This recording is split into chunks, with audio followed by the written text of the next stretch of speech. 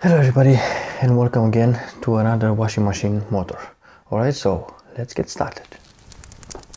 We're going to get a once-in-a-lifetime opportunity to join the party, too. No catch, no money, no skills required. Alright folks, today in this episode I'm going to show you how to find with the multimeter the pinout of the washing machine motor, especially the universal motor. We have here the diagram. We have here the pin like 1, 2 is a tacho coil, as I showed you in detail in the previous video.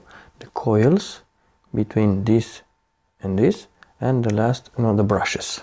And this is the way how to connect it. From one brush to one coil, the other coil to the mains, and the other brush to the mains.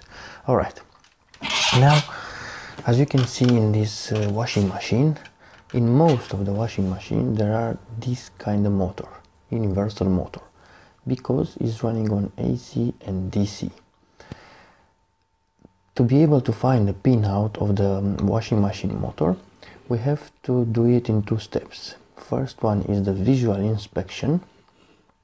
As you can see here, we have the black thing left and right. These are the brushes. Moving along, these red wires are the tacho, and the rest could be the coils or whatever. Alright, in order to do the continuity test on each and every pin, if you don't know how to do it, I have a video and it's going to be in the description below and in a card on the right side. Let's check each and every individual pin. Alright, we're going to put the multimeter in the continuity test. And we're going to start from the brushes. First two pins are the brushes, so should be always connected. Beep, beep. As you can see the beep, they are always connected. And let's check with the other pins. Nope, nope, nope, it's got no other connection. So that means the brushes and just the brushes are connected to each other. Alright, let's move on. This particular washing machine motor is got 3 pins for the coils. That means that it has a center tap. So that means that each and every pin are connected together. So like 3, 4 and 5 are connected. Let's check 3 and 4. Let's check 4 and 5 and 3 and 5. Yeah, all of them are connected. If we're gonna do a resistance test, we're gonna find out that the 2 on the left side pin and the right side pins are having the same resistance, and if we're gonna put the resistance meter into the ends of the connection, we're gonna have a total of those 2 resistance together. Right, let's move along. It's got no continuity with none other pins, so just 3 of them together.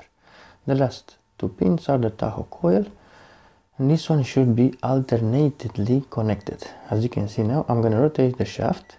You see, it's like a small clock. Wherever I'm going to turn or how fast I'm going to turn the shaft is going to be or not the connection between these 2 pins. Alright, so that proves us that the diagram here is good and there is no other connection between the coil, the tacho or the brushes. Just each and every one are individually connected. As we can see here, there is no ground connection to each and every pin. So it's no connection, just the shaft is to a wire and then it's going to be to the 3rd wire to the mains. Thanks all for watching. In the meanwhile, don't forget to subscribe, thumbs up this video, and see you on the next one.